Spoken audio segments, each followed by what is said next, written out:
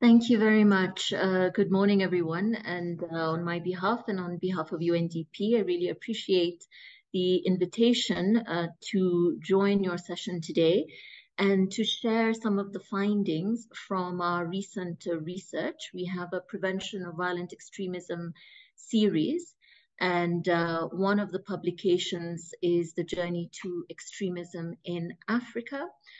Pathways to recruitment and to disengagement. If I could have the slides, please. Thank you very much. So to give a little bit of context to start off with, in 2017, UNDP released the first report on the journey to extremism in Africa. And what we really wanted to understand was, who are these individuals? What's their profile? And what were their reasons for joining violent extremist groups? We had a primary group of individuals who joined. Of particular focus was voluntary recruits. And then we had a control group. So individuals who were from areas where there was high recruitment, but who did not join. One of the key elements that we came up with was really looking at the tipping point. And just to note that in 2017, we had 71% of violent extremist voluntary recruits citing heavy-handed security action, abuse of human rights as the primary tipping point for the reason that they joined.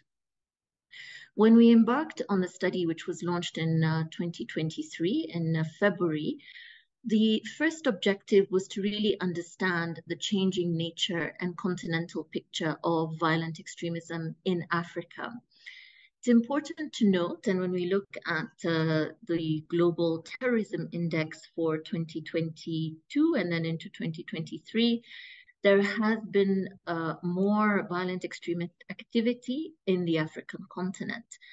In 2023, we have 5 out of the 10 most affected countries in Africa. These are Burkina Faso, Somalia, Mali, Nigeria, and Niger. We have also noticed a spread of violent extremist activity in the Gulf of Guinea, in Mozambique, and affecting Southern Africa, and also in the Great Lakes region, most specifically in DRC. So certainly a spread of risk and also a spread in terms of the attacks. So looking at the context and also noting that there have been increased efforts to counter and prevent violent extremism, we also wanted to see how effective these efforts are. The second objective was again to see the drivers, tipping points, and accelerators. And so really looking at, have there been variations between 2017 and 2023? The third was to explore pathways from extremism, also noting that there has been a lot more in terms of disengagement and mass exits. And if there has been, what we call a turning point for individuals leaving the group. And the fourth objective was to really have a much stronger gendered lens, so a dimension which has certainly not been explored enough, both from the policy and programmatic levels. Regarding the approach, it was similar to the 2017 approach, looking at political socialization theory. So looking at pathways to and from violent extremism in relation to the world around individuals, so exposure to other ideas, values, and belief systems. And this allows us to uncover what we call a journey map of critical enabling factors, drivers, and triggers in the recruitment and disengagement process. In terms of the respondents, we had almost 2,200 respondents across 8 countries. So increasing the data set from 2017, and this cut across 8 countries. You will notice that it's an overlap of Lake Chad Basin and Liptako-Gorma area, and then Somalia and Sudan. So similar to the first study, we have a primary group of individuals who were part of violent extremist groups. This was about 1,000 individuals, some of whom were still part of the groups at the time of the interviews. And then also having a control group, and we delved much deeper this time around also into resilience factors or protective factors of why individuals did not join. As mentioned, we also looked at the pathways and drivers to disengagement with a particular focus on voluntary disengagement, and as mentioned, a greater focus on the gendered approach. Just wanted to give you a bit of a snapshot in terms of the demographic sample across countries. Also in terms of age and sex. One that was quite interesting in terms of findings was also noting in terms of the ages, recruitment is quite young, although I hesitate to call it recruitment, but we see an increase in children being part of these violent extremist groups, starting as young as 10, and you see the sharp curve of voluntary recruits from 10 to 17 years old.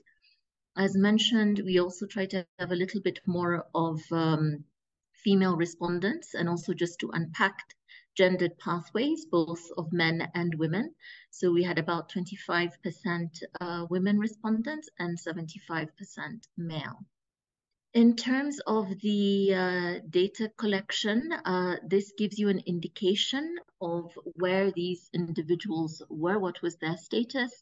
So be it awaiting formal process, those without a formal status, formal process, or under formal process. So you can see the breakdown in terms of rehabilitation, surrender, amnesty, arrested, which is there, and also the breakdown in terms of membership of the group and differentiated by sex as well. In terms of some of the main findings, first in terms of patterns in terms of response. I mean, we looked at the UN counterterrorism strategy, and what we found for the last 2 years in terms of commitments against the 4 pillars of the strategy, there was more commitment, 73%, to counterterrorism measures, and only 24% committed to addressing conditions conducive to violent extremism, and only 3% measures to ensure respect for human rights for all and rule of law. We also looked at investments in peace building, prevention of violent extremism in the 8 countries under study. And what we found was that out of the overseas development assistance going to these countries, there was only 2% out of the total that was committed to peace building and preventative measures. So quite a disparity in terms of commitments. And this is one of the key calls of the UN Secretary General in terms of having more of a balanced, holistic approach. Indeed, noting that security measures are important, but also that they need to be complemented by stronger focus on preventative efforts, as well as response with a development lens to look at more sustainable interventions.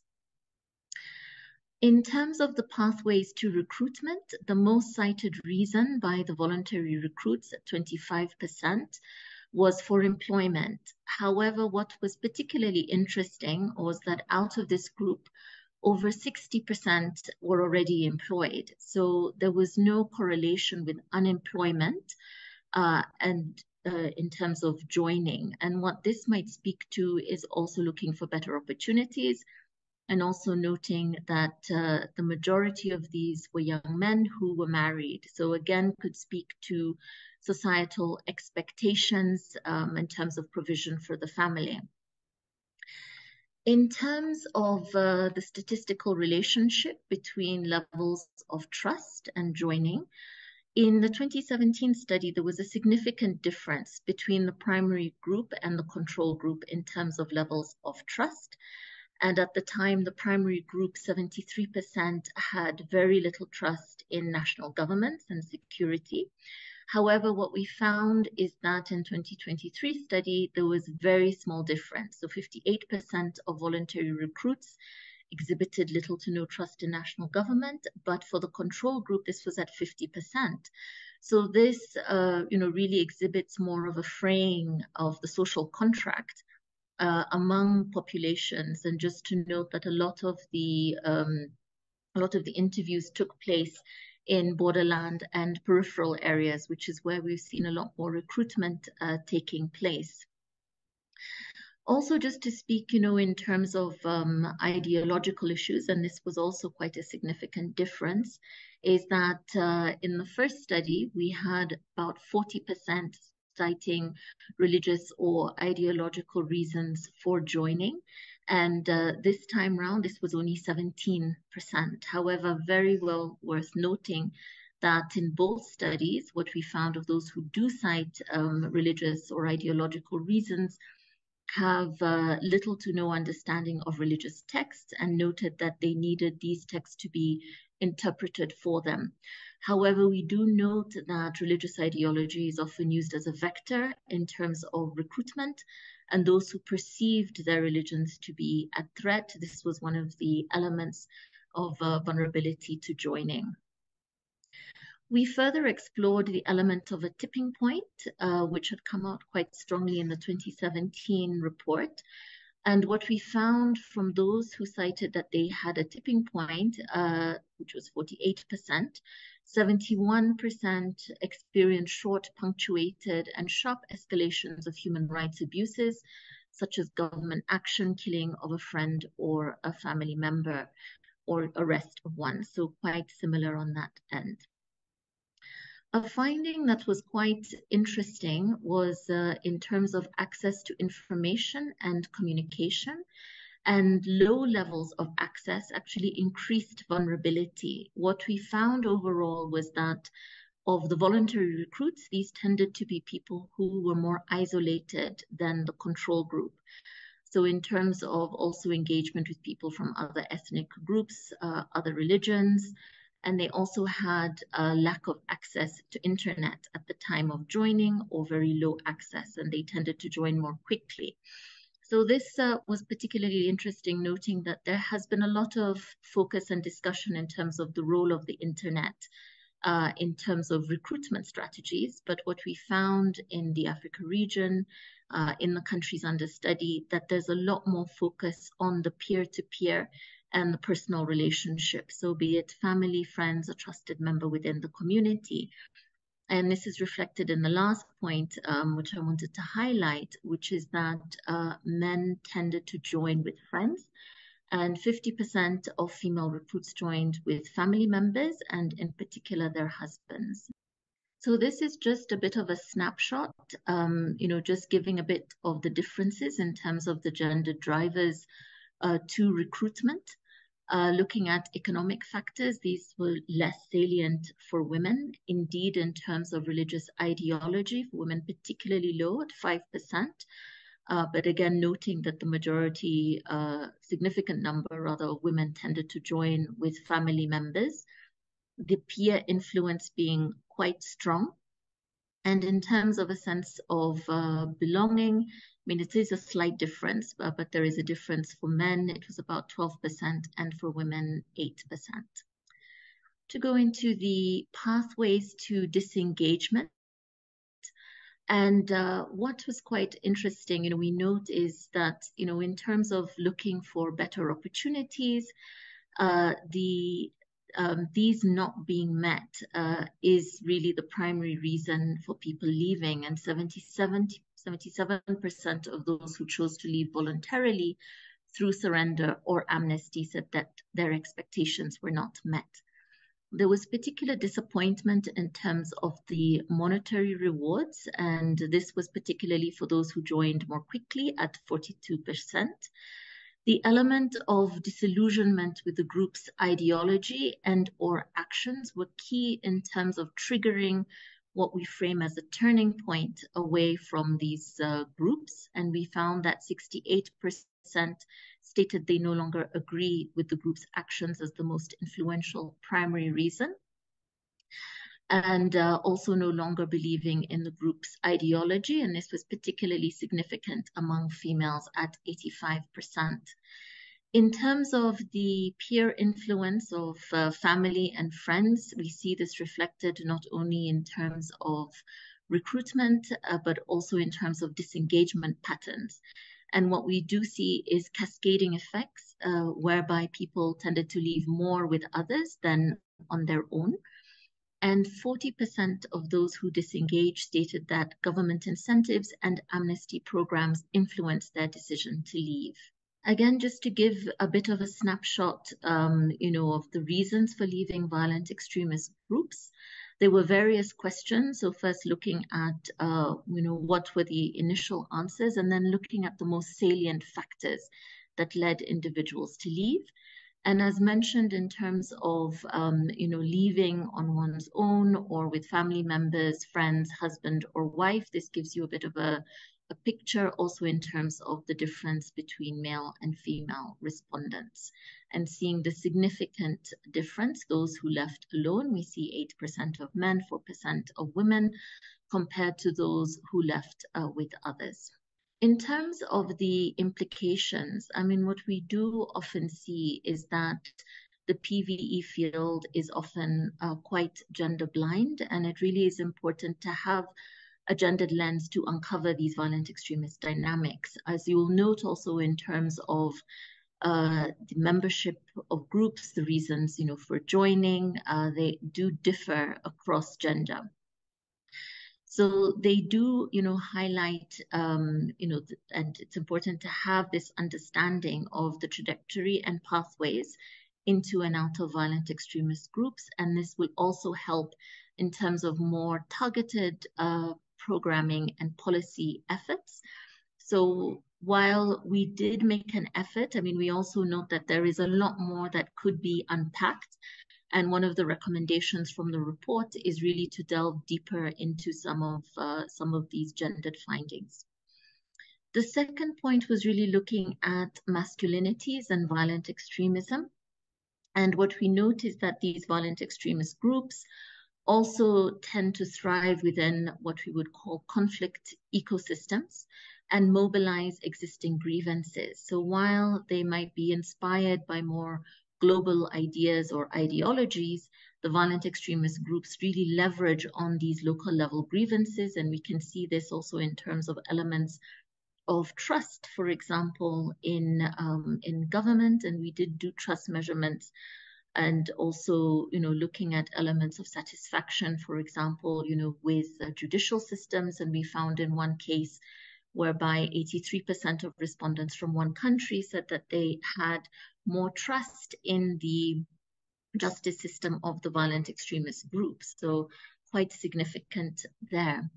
When we look at ideas of manhood, power, and masculinity, we can see, when we look at sort of the primary reason, for joining being for, employment opportunities. This can also speak to issues around upwards mobility being a factor, looking at elements of status quo, and also social, responsibility. So this is another key element, and that needs to be taken into account in terms of the approaches and gender mainstreaming, and also more of an needs to be more of an element of including more of this lens within the women, peace and security agenda as well. We had a set of questions which I didn't go into, but which also asked the respondents questions around prevention of violent extremism activities, whether they were aware of them. We found that there were a higher number of men who were aware of prevention of violent extremism activities taking place rather than women. However, in cases where women were aware of PVE efforts, they tended to be a lot more engaged in these efforts. One element that also is quite striking, I'd say, is the difference, in terms of the religious ideological factors being a motivator, and the role that women could potentially play in terms of being a bulwark or, addressing some of these narratives which are used as a grievance to mobilize voluntary recruits. So I will conclude with highlighting some of the policy implications drawn from the findings. The first is really a need to have more effective oversight on human rights compliance, rule of law, and accountability. As mentioned, having security responses is extremely important, but also the need, for there to be stronger compliance, noting that this is such a critical factor in terms of voluntary recruitment into violent extremist groups. So some of these efforts end up being counterproductive. The social contract is very key, noting that these primary respondents come from very peripheral areas in terms of also state-citizen relationships, as we saw, very low trust across. But as mentioned, we looked at trust measurements across different categories, and there was a lot more trust in local government, local community leaders, religious leaders than there was at the national level. So really there need to be more of an effort in terms of social contract. The next also speaks to a related issue, because a lot of these areas have governance or development deficits, mentioned about justice sector, but also when we look at the issue of employment, we had 73% of the voluntary recruits being dissatisfied with employment opportunities that were provided or were available in their localities. So really looking at strengthening state legitimacy through improved service delivery, quality and accountability of state service provision. And also noting that in some of these epicenter countries where there is violent extremist activity, there has been a bit of, more of this framing of proto-state competitors, and these violent extremist and terrorist groups really taking on functions of the state and being these competitors. Embedding a conflict-sensitive approach in efforts to address violent extremism is also key. Also noting the fact that issues around marginalization or feeling targeted is an element that increases vulnerability, to those joining. And so not targeting certain populations, really having more of an informed approach. Upscaling localized community-based approaches to preventing violent extremism, and also really reinvigorating prevention efforts within peace building and sustainable development policy frameworks. And on that note, I just wanted to share, a few examples, because what we have also seen in the past 7 years, as I started off, by mentioning, there are a lot more efforts to prevent and counter, but also to address conditions for those exiting the groups. And when we look at the exiting, this is really important, so as to ensure that they don't return to the same conditions, which they left. But also having efforts that are conflict sensitive. And so not just focusing on the returnees, but also the communities whom they are returning to, and really strengthening resilience factors within these communities. So just to give a couple of examples, in Borno State in northern Nigeria, there has been the reconstruction of over 500 homes in Garanam village, and it's also efforts to provide economic empowerment to those within the village.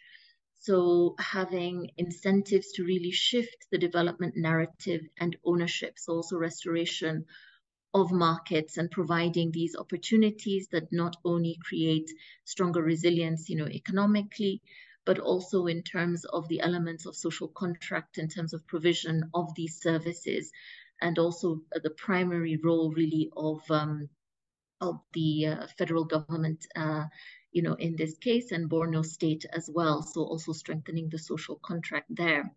We've seen also the localization of PCVE action plans. Kenya is a good example. We have Mombasa County that had the first subnational county action plan, and it really mirrors this whole of society approach in terms of addressing violent extremism. And so more of this concerted effort, and what we have seen, in terms of also trends in funding, there has been a decrease in terms of the military or security expenditure. In northern Cameroon, there was a human rights observatory that was established. During the pilot phase, there were about 170 human rights violations that were identified. And there was a platform in terms of referral, response, and accountability. Also, dialogue platforms set up between military and civilians. And this helped in terms of improving the trust relationship, early warning as well. There were increased reports on possible attacks. There was also increased awareness. And what was noted in this area, I mean, this is among other efforts as well, among other actors to note, that there was a reduction in voluntary recruitment recorded in 2021. So really seeing how there are these effective approaches, but they tend to be these small-scale promising practices, and seeing how can these be better upscaled. And finally, really looking at investing in cost-effective prevention and long-term development. I mean, we have seen the spread of violent extremism within the continent. There's been a lot of focus on security, and really the main message that we see coming out from this type of report is when we look at the drivers into, it really is focused very heavily on these governance aspects on development. And so really needing more of an effort in terms of the prevention of addressing these issues, so having a stronger development lens, and also noting that we don't want individuals returning to the same conditions. So how do we better mainstream prevention within long-term development?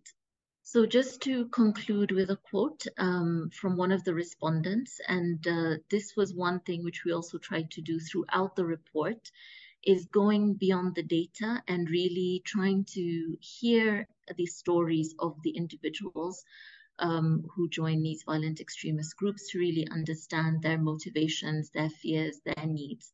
And so this is reflective and in the report. And we've also, done a highlight, as I mentioned, some of these promising practices to better inform the policy and programmatic implications and recommendations emerging from this study. Thank you very much.